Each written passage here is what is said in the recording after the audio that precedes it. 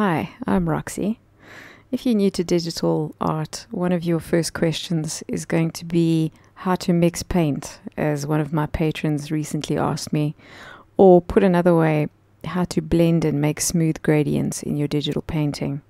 So first I'll show you some blending techniques that you can use in any professional digital painting program, and then I'm going to show you some extra methods specific to Corel Painter.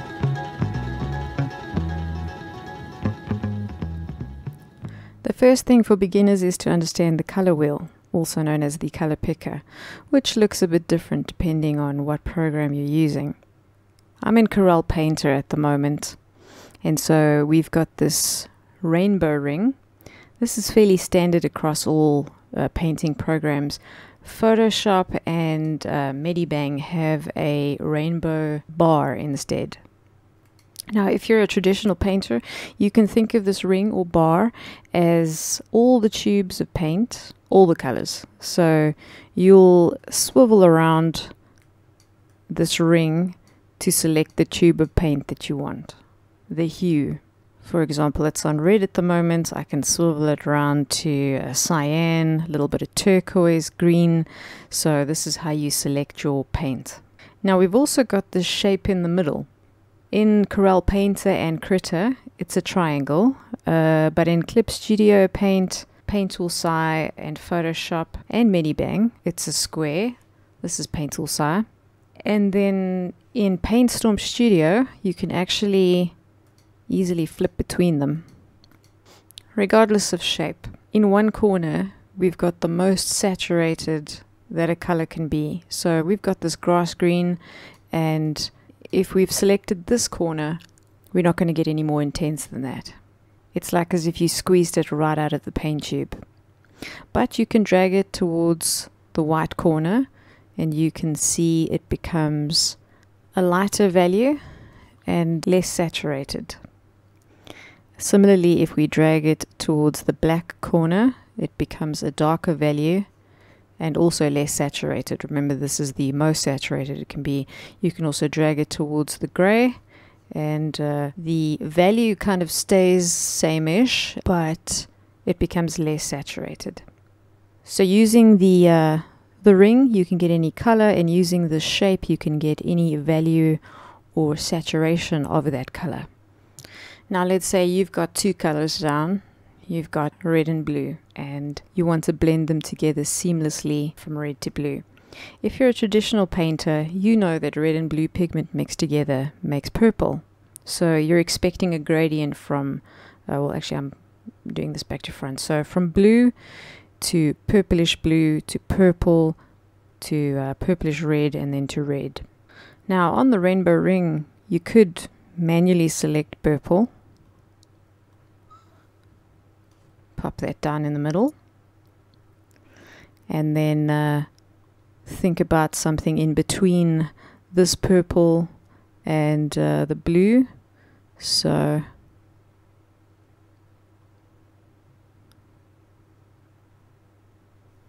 maybe something like that, and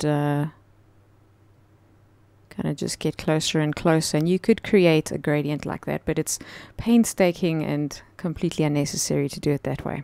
A much faster way would be to let opacity do most of the work for you.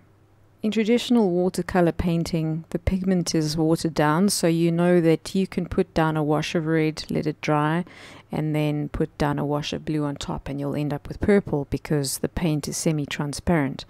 Now, in digital, we can control the opacity too. What's more, in any professional digital painting program, we can link the pressure we apply with our stylus on the drawing tablet to how opaque the paint needs to be. So, if we've got this blue, if we softly glide along, you can see it's really quite transparent. And the more pressure we apply, the more opaque it becomes. Now, you can't do this with a mouse, obviously, because a mouse doesn't have pressure sensitivity. There is only left click and no left click. So if you're trying to use opacity with a mouse, you need to manually control the opacity. Here's our opacity slider over here. But honestly, just go and get a graphics tablet. Even the cheap Chinese brands are perfectly fine. So proceeding as if you have a graphics tablet, if we grab this red and start gently brushing it over the blue, I haven't pressed hard, so I haven't gone full opacity. Now you can see if I hold down Alt, which activates, where is it on this hotbar? I don't ever use this thing. Yeah, the dropper. The eyedropper, it's like you grabbed your brush and you picked up a bit of paint off your palette. This is what the eyedropper does. It loads a paint color onto your brush. You can see that over here we've changed to more of a pink spectrum, and even the position in the corner here has changed because I alt clicked this over here. If I alt click over there, it changes it to that. So now if I take the blue and lightly start brushing it over the red, I can alt click there and you see we've got kind of in between these colors. Let me just fill this in. Could even, if I wanted a little bit more of a dramatic gradient, let's just put the purple in there. Then we alt click softly and alt click soft, alt click soft, alt click soft, alt click soft. Very softly, just to not go full opacity, but you just keep alt clicking and you can see you can get like this fairly decent blend pretty quickly. Now what I actually do is I set this button on my stylus to Alt plus mouse left button. So all I have to do is I hold down that button, and as I move around you can see how this here is changing. I'm not even clicking anything, I'm just holding down this button, and wherever I go it's loading that paint onto my brush. So I don't even have to fiddle around with the keyboard. Super quick. So this method of blending is what most digital painters use and have been using for many years. And it's something that you can do in any paint program that has opacity. So for example, not MS Paint, because it doesn't support opacity. Most professional digital painting programs nowadays also have some form of blending brush, which is a brush that doesn't apply paint itself, it just pushes the paint around on your canvas, simulating the way you use your finger in a semi-wet paint to blend an area. Now in Corel Painter, at least version 23 that I'm using right now, right up here you've got two categories of blender which you can use, or you can use my essential painting brush pack, which is free. I'll put a link in the description, and that has two different kind of blenders. I've got this smudger. I'm just going to pick this green.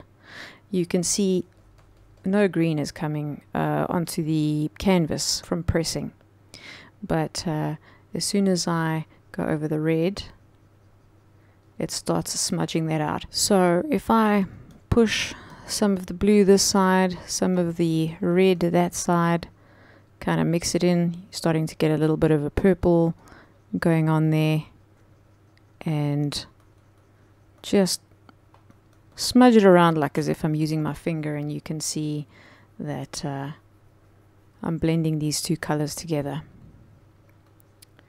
Now worth mentioning is this here is on a separate layer. So you see there's this gap in between the red and the blue. It's not picking up any white because it's on a separate layer. If I had to drop this down to the canvas level, now when I blend, you see it actually starts picking up white because there's white pixels instead of transparent pixels. So that's something to consider, whether you're going to paint on a layer or directly on the canvas. Obviously, if the two colors are together and there's no unwanted color in the middle, it doesn't make a difference, because like here there's no white, so it's not going to pick up any white. You're just kind of blending this purple into the red. It's really like just taking your finger and smudging. So the more you work it obviously the smoother that you're going to get it. Now, Corel Painter, like PaintStorm Studio, and I'm guessing Clip Studio Paint probably also has this, you can create a hybrid blender, which is a brush that applies paint with firm pressure and blends with light pressure. I've got one of these in my essential brush pack, this one here. So you can see if I press hard, I start to get green. Even if I press moderate, I'm still getting a little bit of green, but it is starting to blend a little. If I just tweak these settings, so resaturation is how much paint is being applied from the color wheel. If I drop that, also set that to pressure. Okay, now I'm pressing softly and not getting any green, but as I start to increase pressure, I start to get a little bit of green. I actually think this should have been on pressure. I might need to put a little update for this brush pack. So if I grab this red, let's just paint it right up next to this blue, and we can quite simply blend things together. And then I can press a bit harder and introduce color, blend it out again. So it's extremely fast to blend things this way, and quite fun as well. Now, Corel Painter also has some other brushes that could technically be used for blending as well. One of them is the drip brush. I'm just going to grab my normal round brush and turn it into a drip brush. If I head on here to the general controls, change the method from enhanced cover to drip. Now what will happen is it picks up background colors and kind of smudges everything together. This is a per layer thing, so if you have a whole bunch of layers, it's going to be sampling from all the layers. I think you might be able to turn it off. Yeah, use improved layer support to mix in the selected color. Maybe if you turn that off, it'll only work on the layer that you're busy with. But you can see it's quite aggressive, difficult to control.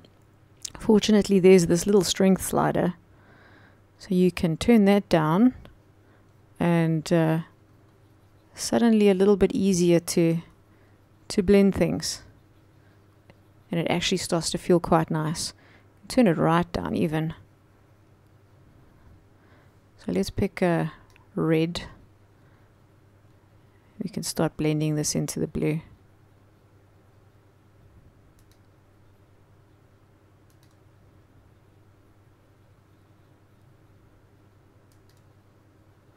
So this is more a tool that probably a traditional painter would enjoy, because it's like working with wet paint, like wet oils or acrylic, and kind of moving it around on the canvas. If I take my smudger brush and also turn that into a drip brush, see, before we were actually using a paint tool, so it was applying paint and blending, but now we're using a pure blender brush, so this doesn't apply any paint, but we've turned it into a drip brush as well. You can also just turn down the strength. You make the brush a little bigger. Okay, now you can see just wobbling it around, and it just starts to blend everything together, but it's not actually applying any paint itself. So also lots of fun, simple pleasures. Another type of brush that Painter has that can blend are artist oil brushes. If we head up here to Oils Artist, grab the oily filbert. Let me just reset it. I don't know if I've done anything to it. I'm going to grab this green. You can see it is blending, but let's just quickly go and change the brush calibration. There we go, that's better. That's more suited to my kind of pressure sensitivity. So this is also, it's like moving paint around with your finger. And this one doesn't have a strength slider, but it has a blend meter. So if I turn that right down, then I'm mostly going to be painting and not blending. If I turn this up, then I'm mostly going to be blending and not painting. So that's another option, albeit a little bit more difficult to control compared to the other options I've shown. But, you know, people are different, and we like different things, and we feel comfortable with different techniques. So there's something for everybody. And the last thing I want to show, it's not a brush per se, but Corel Painter has this thing called a mixer, and it's basically a palette. I don't use this at all myself, but some of you may get some use out of it, so I'm going to quickly showcase it if I remember how to use it. Dirty brush mode, apply color. Okay, so if I click apply color and I paint, it'll add some stuff. Then in theory, yeah, so you can mix stuff together right here. If I take that off, so it's not applying color now, it still seems to be applying a bit of color, but maybe it's just, oh, it's because it's a dirty brush. There we go, dirty. Let me just reset this. Restore default mixer. Okay, so apply paint, we've got some green, and then take that off, and now we're just moving things around. It's still applying a lot of paint. This thing doesn't work as advertised. Maybe that's why I stopped using it. Mix color. Okay, this is obviously what I'm doing wrong. It's a PEBCAC error. Problem exists between keyboard and chair. So I guess this is like a palette knife or something.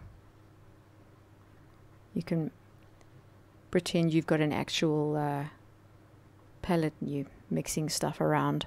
So once you have the color you like, you can grab your eyedropper tool and alt click. Let's just make sure this works. Alt click. Did it select it? No, it didn't. How do you, oh, here we go. Sample color. There we go. Now it's added it to your color wheel.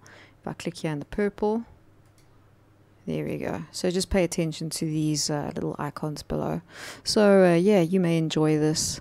It's not for me. I'd rather just mix it straight on the canvas. But if you do enjoy this, I think you can probably make it bigger as well. And there are some preset mixer pads. This is the default one that I'm using here.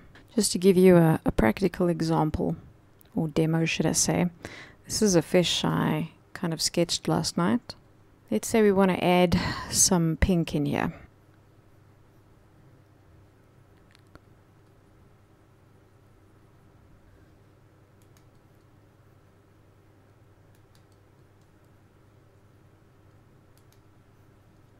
There we go. It's as easy as that. I'm not even using a blender brush. I am literally just using a default kind of round brush with some transparency. If I make my brush smaller, just get a little bit more intense pink over there. Alt click and brush over that, and then I'll alt click the color that I brushed over, extend that out, and you can see how very quickly you can create a smooth gradient over here. Alt click this color, brush it over, alt click that color, extend it out. Maybe I want the pink to come out a little bit more. You can see, not difficult at all. So I hope that helped. I hope that answered your questions about blending. I guess I'll end the video off with a quick time lapse of me painting this fish from last night. Thanks for watching. Much obliged if you leave a like and subscribe. Until the next one, God bless.